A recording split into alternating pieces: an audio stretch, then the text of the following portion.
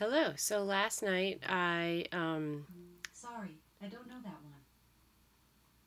I didn't even say her name. That's my echo. Anyway, last night I went live on YouTube. I did the research, I downloaded an app, um and it seemed to be working. It said it was recording me just like this does. And I uploaded it and it still is giving me issues. So I did record a secondary video like a couple hours later, but I just felt like I really wanted the original, the authentic one to be there. So I have it saved on my computer, but it's in this weird format. So I'm trying to figure out how to convert it, and then I'll upload that so that you can get the original live one um, from yesterday. So yeah, I'm looking into it, and oh my god, here come the yawns again. I'll be gone I'll be gone tomorrow night, out of town, out of service. Hopefully I'll get that figured out before then. But anyway, so yeah, I don't really know what I want to talk about tonight. I think that um, I've been thinking a lot about kind of just trust in the process. And when I think of it's like I used to be so when I worked in higher education, I worked in higher ed for 10 years. I did a lot of leadership development. And at one point, I was selected to be a cluster facilitator for the Leadership Institute. And Leadership is a really amazing program for college students. I highly recommend it if you have the opportunity to apply and to be involved. And I had the opportunity to be a cluster facilitator for that. And I remember one of the things was, that we were teaching students was to T the P, which was trust the process. And it's just so funny because as an adult, it's like trust the process of life. I feel like has become like my new mantra. Like trust the process of life. It's gonna throw you curveballs. It's gonna appear in ways that you don't want it to. And you could sit there and gripe about it and complain and be scared of it and be anxious of it, or you can grab the bull by the proverbial horns, which I guess is kind of like, I guess if I'm exploring that, I don't really, unfortunately, we're not all created equal with the same opportunities. It's kind of like the old adage, like pull yourself up by your bootstraps. Well, unfortunately, not everyone has bootstraps, and not everyone has boots. And so I don't actually agree with that. I know for me, I can talk about me personally, and I can say that I'm working on I'm working on trusting the process, trusting that like I will find my life's purpose.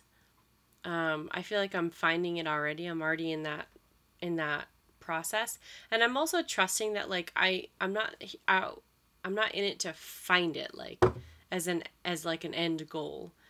I feel like I'm sort of, it's about the journey and it's about the path, and I'm enjoying the path. I'm really loving it.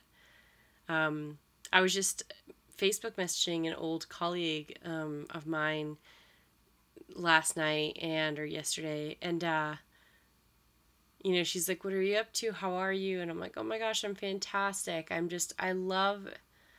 was like, I'm starting a new career, not a new career, but I'm taking my life coaching to full time, and I love empowering people and inspiring people, especially women, because that's how I identify. And I just really am loving life and my new journey, my new direction."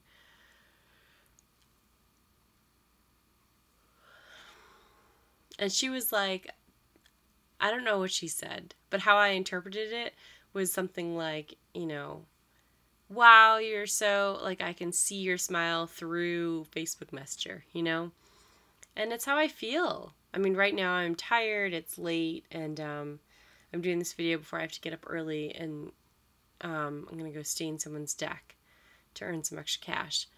And I love what I'm doing, and I love my path, and all these experiences that I have right now are contributing to that and making me super happy. And I think it's because of, I'm not sure I would have felt that way like 5-10 years ago.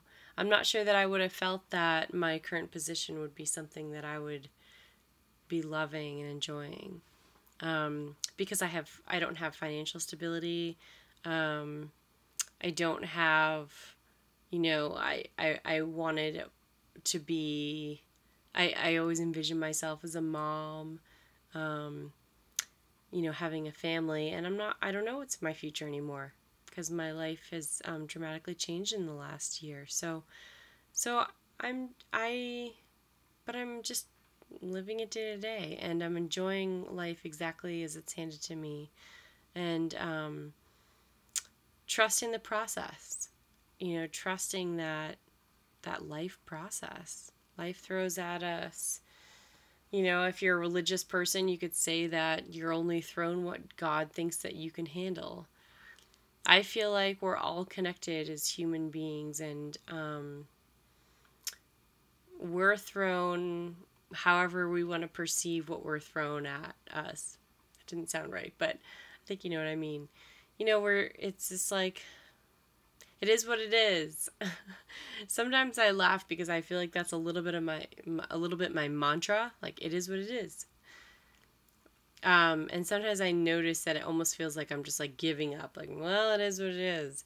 But it's an acceptance of what's thrown at me. I mean, the last like 3-4 years have been kind of crazy, and I don't even like talking about them, because when I describe them to people, they put this pressure on me to define them in a certain way. Or another way to say that is, they have a reaction to those experiences that I don't have. And I don't think it's because I'm unfeeling or insensitive or not affected. I just think that I see life in a positive way, and I haven't always, that's not how I've always been. I think I do have a natural tendency towards that, but I think a lot of it has been learned. I've learned how to, view an experience as a part of my process and learning, as part of my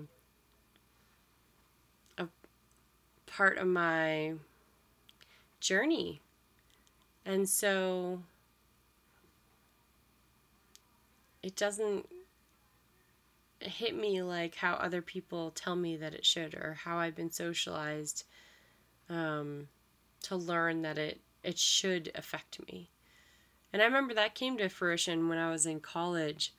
My first kind of real true love was in college. His name is Kevin, and he also was my best friend, and he taught me a lot about what I'd been sort of hiding, and he taught me a lot about, like, that it was okay to feel the way that I was feeling.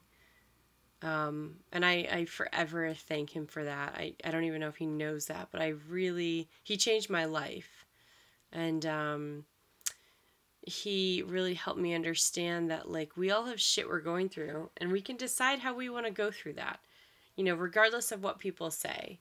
When someone dies, the natural response is, oh, I'm so sorry, and there's this feeling of terribleness or sympathy or empathy or whatever. There's negative down feelings.